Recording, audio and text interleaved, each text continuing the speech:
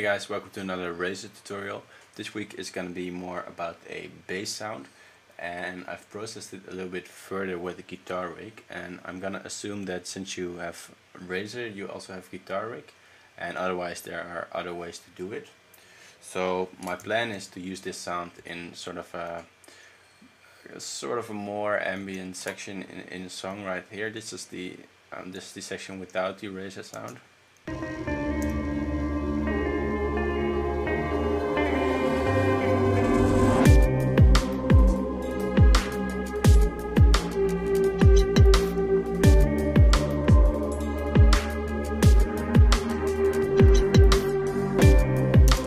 So, and I want to use it.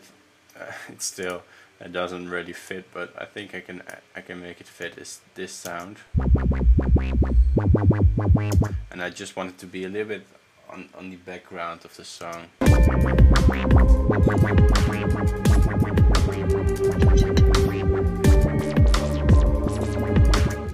And I think when I'm done with it, I'm just gonna bounce it to audio, and then I'll make it work.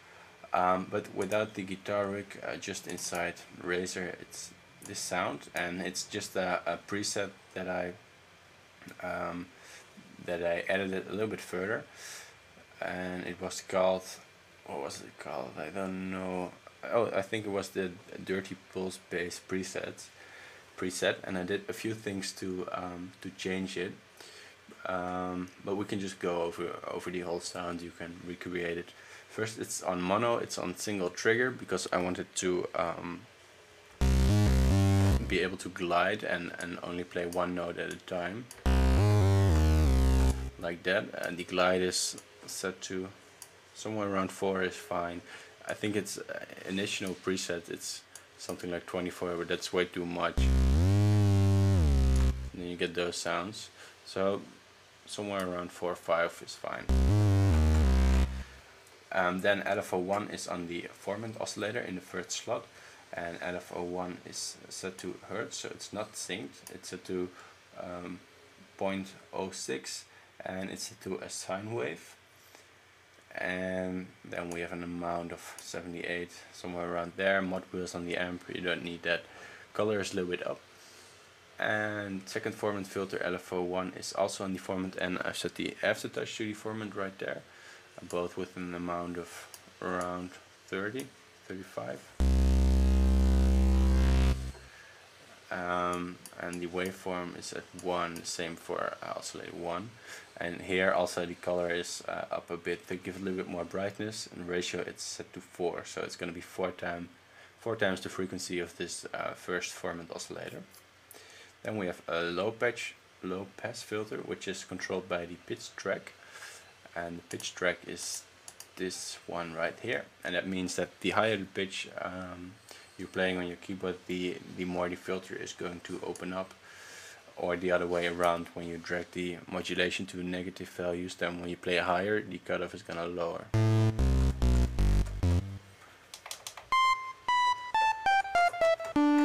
You can see that. So the higher notes are the filters getting more close, and the lower notes, nothing is really happening. Then with the boost there, it's all pretty normal. The width is at, what is it, 38 is fine. Slope -12. We don't use a second filter. For the effect we have the Centro. It's not really used, only with the mod wheel, so we can use it if we want. My mod wheel is not working, but we can do that, but we don't need that. You can leave that off. For the effect we have the unison noise, and it's gonna sound a little bit like a reverb by just adding noise to the sound, like that. And then we have a limiter in the last slot right here, a dirty limiter I should say. Alright. For the envelopes, they are both listening to the echo, the first two, and you can see the settings. You can see the settings yourself here. First one is listening to velocity, and then we have the save bass, and that's it. So quite a simple sound, but sounding very good, I think, at least. And then in guitar rig, what I did is, because this is the sound without guitar rig, and this with. Very old school, almost cliche dubstep sounds, but you can make it sound a little bit better. What I used is the Pro filter, and the Pro filter is a very good sounding filter, and I've set the resonance quite high, the slope is all the way down, and it's set somewhere in between a low pass and a band pass filter. So if it's all the way low pass, it's gonna sound like this, and this is a band pass. And bandpass filters sound very good with a little bit of resonance, or with a lot of resonance.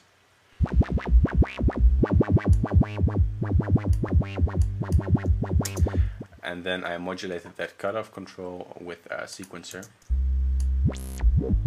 You could also do it yourself, but you can hear that this filter has a certain quality to it. It's a very nice filter. To modulate that with the sequencer, you go to modifier, and then you drag in your sequencer, and you set it to some sort of rate. So now it's 1/16, and then you can define the steps here.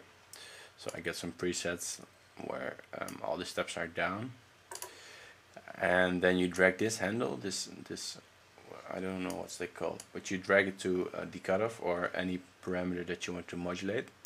Then you let go, and then wherever you make this slider go up, it will open the cutoff.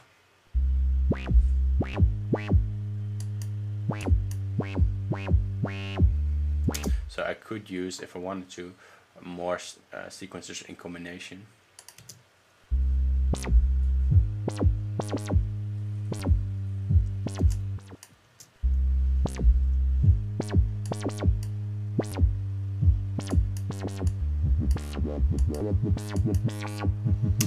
And another cool parameter on this sequencer is this slide knob, and that will open the filter faster or slower.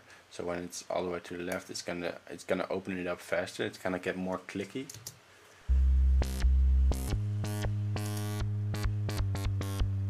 And the other way is gonna be a little bit slower. It sounds more natural. Well, it's still not natural, but it sounds a little bit smoother. So that's all I want to show you for this week. So there's not a lot of homework, just the easy raised sound, but a cool effect, and I hope you get something out of that. Thanks.